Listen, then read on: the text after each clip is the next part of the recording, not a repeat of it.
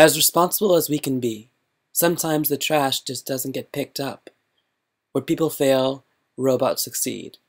With the help of our PR2, we can clean the floors. The idea is simple.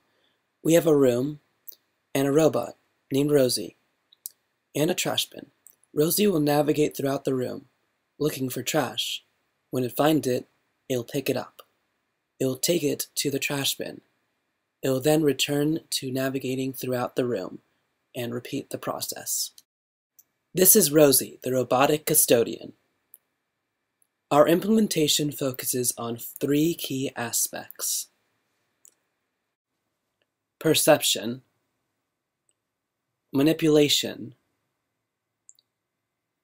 and navigation. Rosie must be able to distinguish between floor and trash.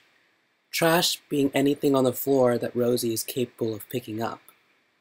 We use a version of the pick and place to segment out the trash, creating point clouds of graspable objects. Using the Kinect depth camera, Rosie can perceive from a distance of 2.5 meters in front of her.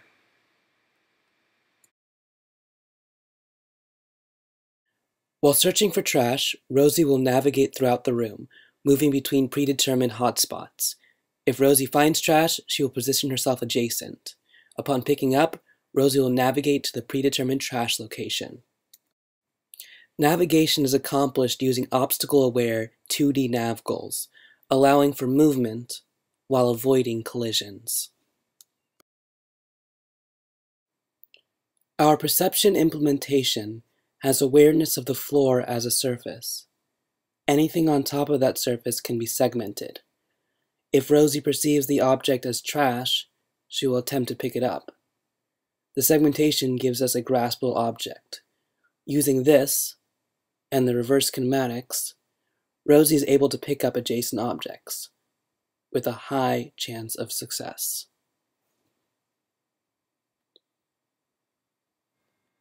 Upon picking up, Rosie will navigate to the trash bin. Once there, she'll implement a predefined series of poses, moving her arm above the bin, then dropping the trash in.